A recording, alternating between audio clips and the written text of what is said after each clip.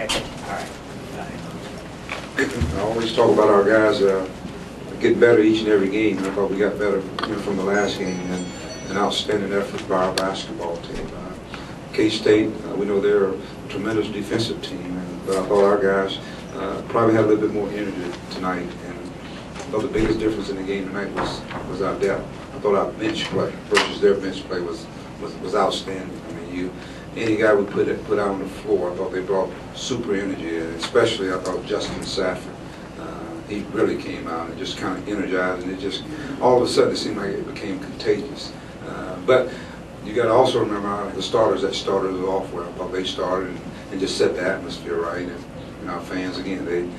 Our guys, that first half was probably the best first half we've had since I've been here. It was, I mean, even to right there at the end. I mean, we get a steal and we get a tip in. And it just shows me that our guys were very aggressive.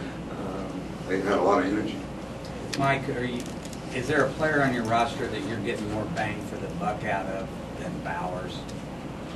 No, I mean, I keep scratching my head like, Mike, you know, and it's just time to let him go now. And of course, he probably played the most minutes he's played, and his productivity, I mean, he just is unbelievable. I mean, he just has a great feel for the game, and this instinct stuff you can't teach him. He makes other guys, I mean, look good. I mean, he can throw some passes that I know some guys won't catch, and he'll make it come out. You know, it's a great assist for a guy. So he continues to get better, and I think he's really, he's been helping our team all year long, but probably more so now than ever.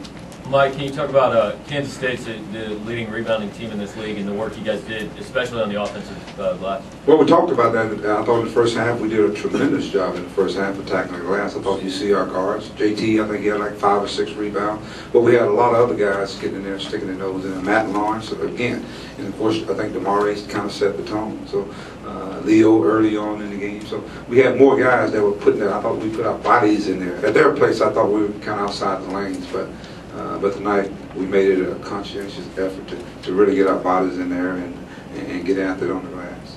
Like, how much different was your guard play tonight? Well, it's totally different. I even told our guys in there, you know, I thought our guys got outplayed at their place, but I thought our guys stood up and played really, really well. I thought they took the leadership role, and just with their play, JT, Zaire, Miguel Paul comes out and plays tremendous for us, and that's Miguel Paul that I'm hopefully going to see a lot more of, because I think it takes a lot of pressure off of Zaire and JT.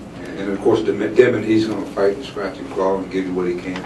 Matt came in and continues to give us a big plus coming off that bench. And, you know, he's a senior, and I thought he played like a senior tonight. Mike, your players don't seem at all timid about going into Lawrence on Sunday.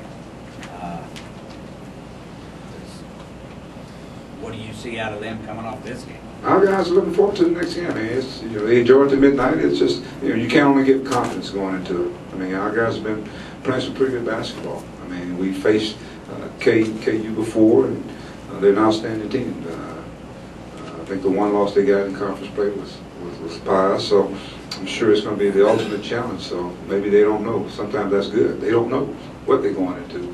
But at the same time, I think our guys here the next couple of days we'll get prepared and we'll go and try to get better.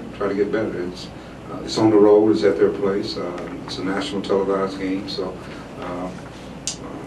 that's why they play the game.